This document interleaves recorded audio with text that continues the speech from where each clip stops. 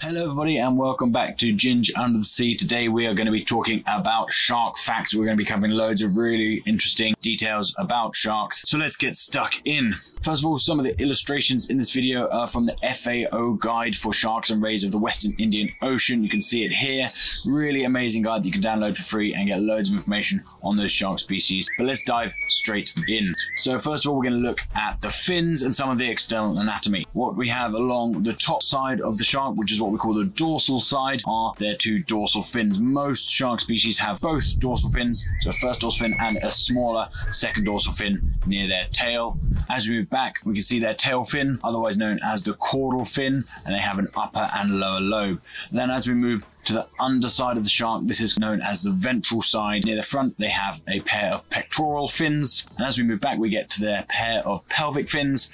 And then finally, they have an anal fin that is positioned just before the caudal fin, and it is basically a mirror image of their second dorsal fin. Again, not all shark species have a second dorsal fin and an anal fin, but the vast majority do. Other features we can see on this illustration are also their gill openings, which are situated just behind their head, and this is unique to sharks to have these exposed gill openings, or sharks and rays. And then on the ventral view, we can see the shark's vent, which is where waste is deposited and also where fertilization happens for females. So now we're going to look at how sharks differ from other fish. The vast majority of fish you see in the ocean, particularly the ones on coral reefs and the fish we eat, are bony fish, or otherwise known as teleosts. So they have this complex bony structure. Also includes a lot of other materials like cartilage, tendons, ligaments, and therefore is very complicated and heavy. Bony fish also have a swim bladder.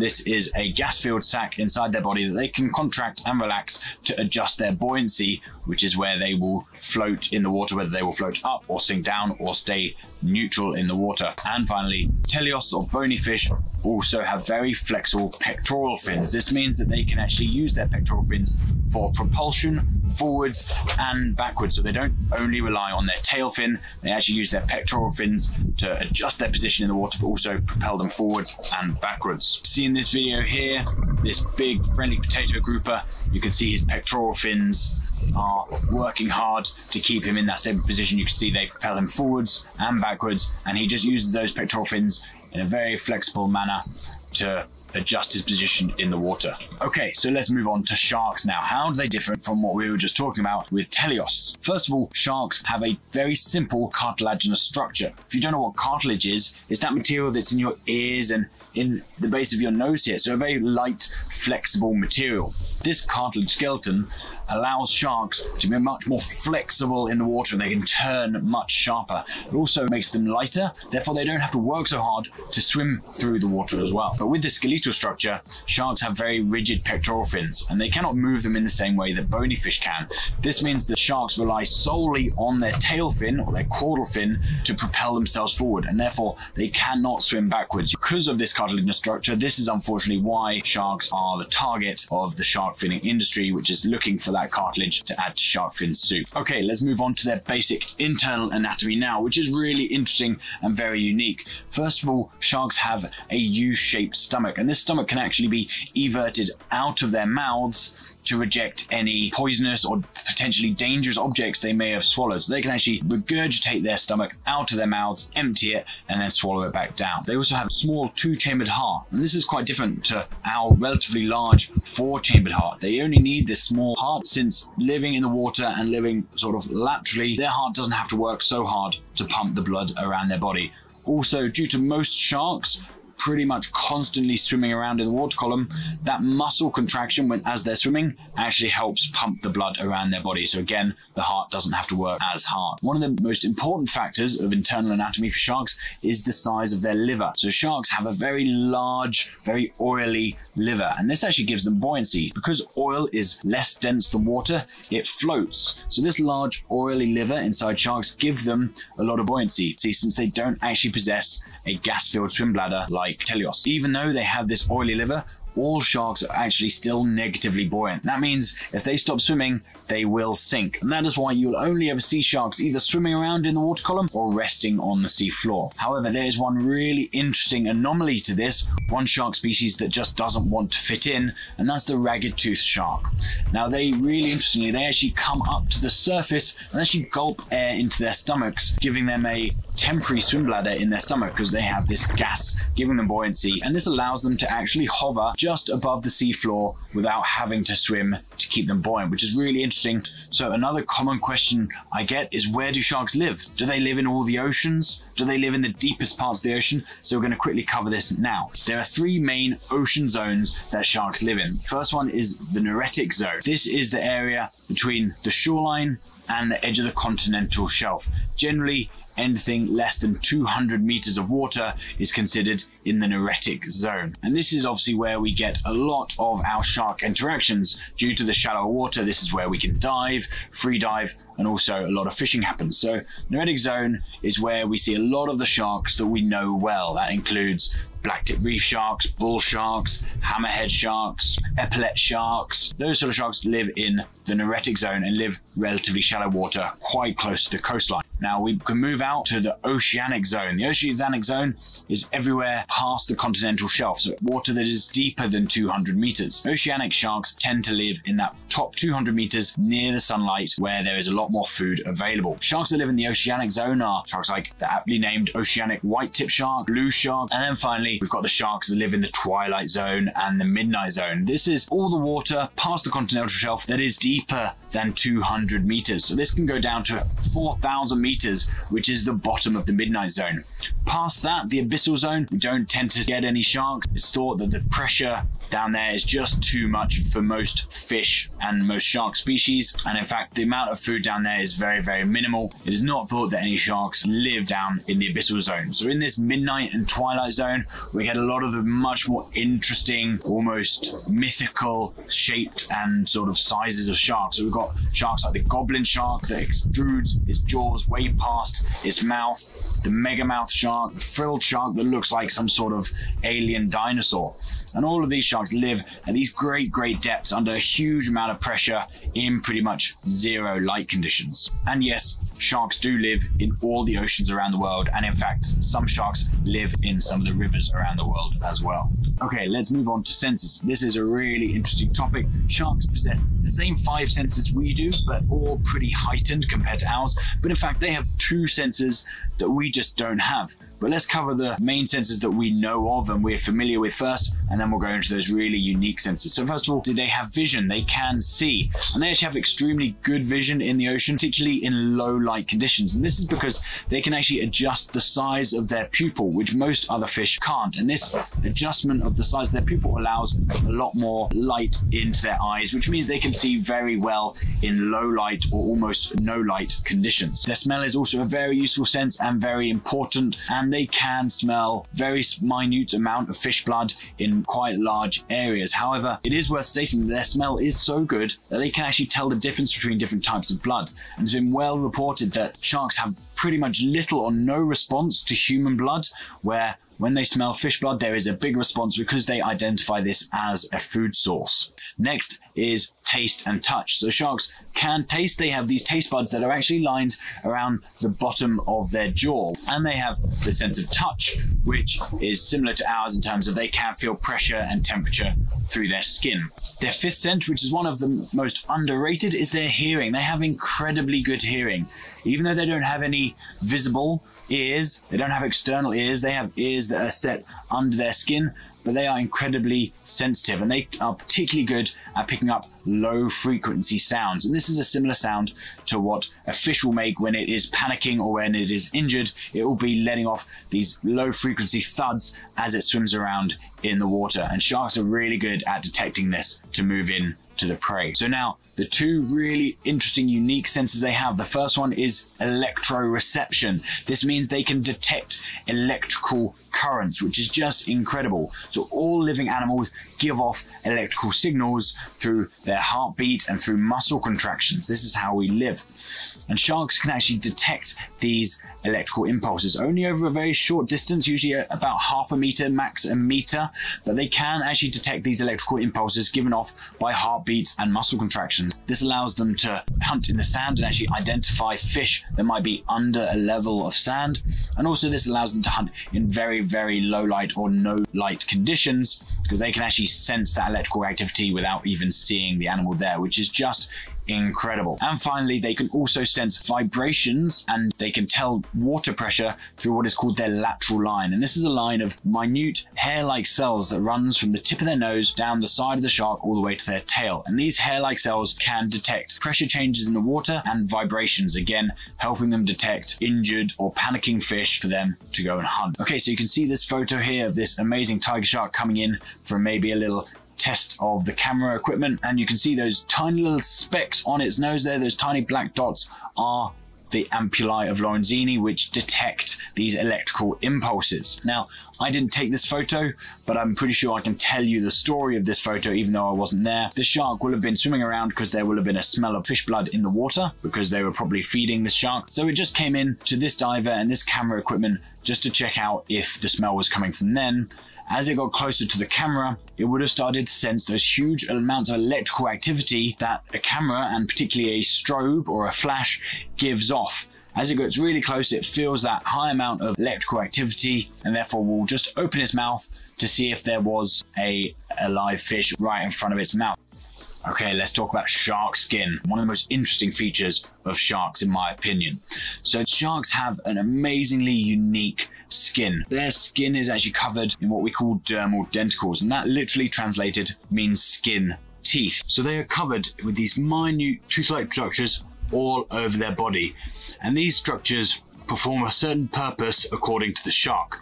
Some sharks, like the nurse shark we see in this photo, have large, very rounded dermal denticles, which are designed to protect that shark from hitting rocks or injuring themselves on coral or other potentially dangerous objects. However, a fast-swimming shark like a mako shark would have a very different shaped dermal denticle. Like the image here, this mock-up of a dermal denticle, this is much more suited to a fast-swimming shark. And the shape of these dermal denticles have actually been proven to reduce the drag in the water, therefore allowing sharks to swim much faster with much less effort, giving them an advantage over all of the bony fish. And this is just an incredible advantage that sharks have, and humans have actually tried to harness this kind of technology. And about 20 years ago now, a swimsuit came out that was designed using dermal denticles and had the equivalent of dermal denticles covering its material. Now, this swimsuit was so successful at making swimmers faster and reducing the drag in the water, it was actually banned for competitive athletes because it was giving them an unfair advantage. And this is how amazingly unique shark skin is. Dermal denticles also, because they are that hard tooth-like structure, they tend to protect the sharks from many diseases and parasites as well. So it allows sharks to stay healthier too. Now let's move on to a topic that a lot of people like to talk about: shark teeth. Now shark teeth are actually very unique to each shark species, which is why they are so interesting. So each shark species' teeth is going to vary according to the diet of that individual species. So we have some sharks that eat relatively large marine mammals and scavenge a lot, so therefore they need large knife-shaped teeth that can cut through flesh and also rip off bits of an animal if they're scavenging. So this is perfect for a great white shark, very large triangular teeth with serrated edges so that it can rip through animal flesh. Then you have other sharks like the ragged-toothed shark, which has very long pointed teeth acting just like a fork. And this is just to pierce and grab the fish they're catching and then swallow them. So ragged-toothed sharks only eat relatively small fish, so all they need to do is grab them with their fork-like teeth and then swallow whole. The horned shark, which eat mainly crustaceans, have almost plate-like teeth, and they have very, very flat, very, very hardened teeth structures that are just used for crushing these crustaceans' shell so they can get to the goodness on the inside. Now, sharks have multiple rows of teeth in their jaw at any one time. As you can see in the photo here, they have their front teeth, which they're using, but they have up to 30 rows of teeth developing behind each one of those currently used teeth, and they're constantly losing and regenerating teeth. So when one tooth falls out, sometimes within 24 hours the next tooth will have moved into position to replace that one lost one, and each one of these teeth are on their own conveyor belts. When a shark loses one tooth, that one row of teeth can actually move the next tooth into position without affecting any of the other teeth in the jaw, which is just incredible.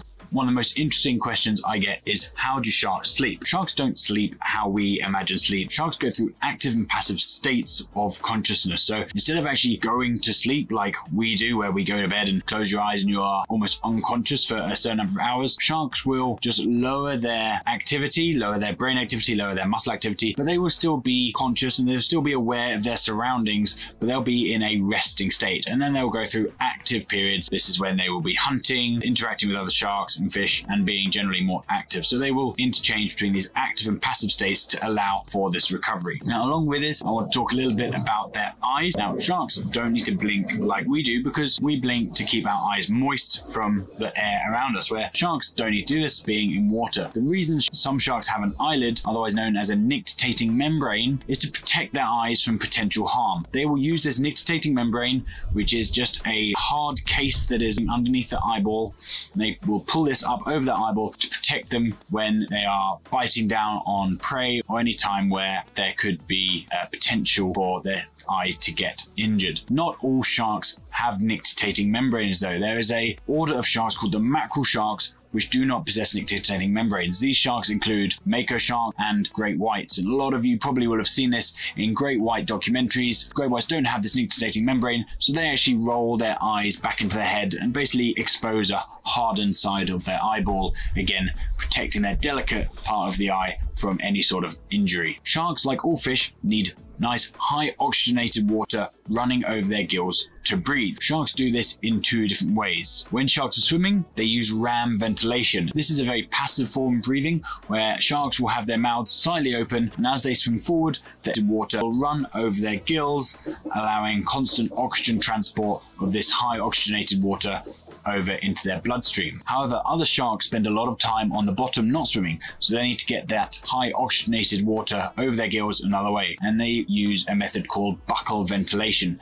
Buccal ventilation is the action of moving the mouth open and closed, actively pumping water into the mouth and over the gills, getting nice high oxygenated water over the gills for oxygen transport for them to breathe. This is used mainly by benthic species, so bottom-dwelling sharks like angel sharks, wobbegongs, nurse sharks, but also by most of the ray species, since the majority of ray species are also bottom-dwelling. Here we can see a video of a zebra shark buccal ventilating. You can't quite see its mouth. What you can see is the water pumping past those gills, allowing oxygen transport for the zebra shark while it's resting on the sea floor. As top predators, sharks need a form of camouflage, and they do this in the form of counter shading. And this means they are dark on top and light on the bottom. This allows them to blend into the ocean, whichever direction another animal may be looking at them. So with a light belly, from below they look nice and light, which camouflages them against the lightness of the ocean surface. And then they have a dark top, so from above, looking down on top of a shark, that darkness will blend in with the dark depths of the ocean, giving them really good camouflage to avoid predation themselves, or also to sneak up on prey and predate successfully. Now, reproduction is one of the most fascinating topics we can talk about when we come to sharks. Sharks use internal fertilization, and this is different from most bony fish. Teleosts or bony fish use external fertilization, where the male and the female release the sperm and the eggs into the water, and it is fertilized externally in the water and then drifts off on ocean currents. Sharks, however, use internal fertilization, therefore the female is actually fertilized by the male during mating, and then the fetus or the embryo starts to develop inside the female. Now, once fertilization has happened, the females actually grow their young in 3 different ways, which is just incredible.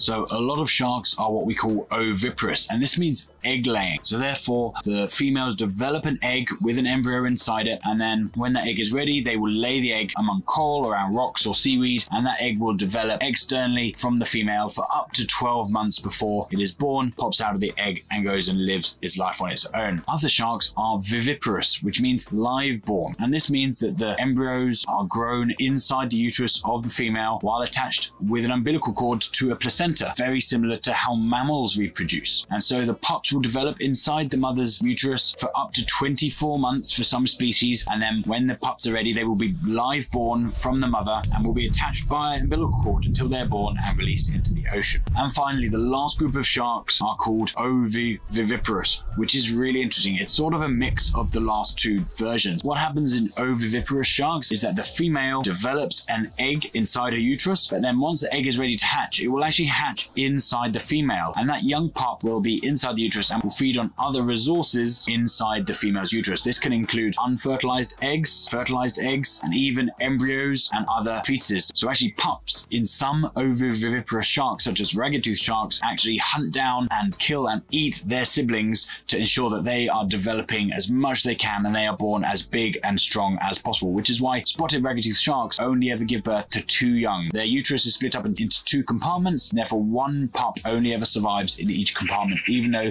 they produce a fertilized egg about every day for a few weeks after fertilization. So here we can see a video of a pregnant ragged-toothed shark, and it is really amazing. You can actually see the baby moving inside the female's uterus. This is very much like when a baby kicks in a mother for us. So just watch very closely. If you look at the side of this ragged-tooth, you'll actually see the movement of one of her pups moving up against the wall of her belly. This is incredible and very, very rare footage. We are so lucky to see this behavior in action. So guys, we've come to the end of our interesting facts. I hope you guys have all really enjoyed it. One of my favorite quotes is, in the end, we will only conserve what we love, we will only love what we understand, and we will understand only what we are taught. And this really does resonate with me, and this is why I do these talks, so more people can learn and understand about sharks, and with this understanding we will love sharks, and therefore we will conserve and protect them. So I will always want the end message at the end of my talks to be that sharks are essential to the ecosystem. They are misunderstood species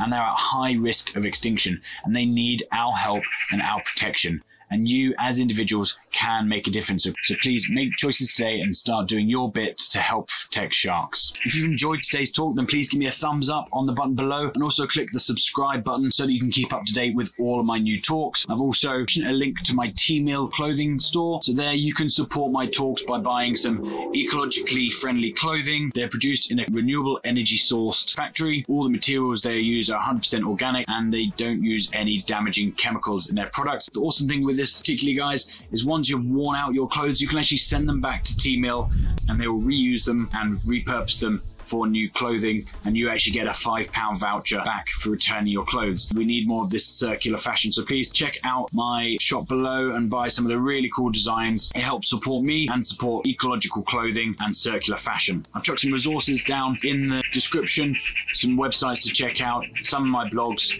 and more information about my talks. Click the subscribe button below so you don't miss any of my future talks. Thank you for joining, guys, and I'll see you at the next one.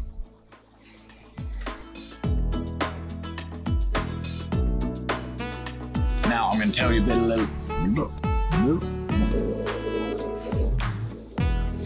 If you enjoyed today's talk, then please give me a thumbs up and the click. If you've enjoyed, this is usually and very called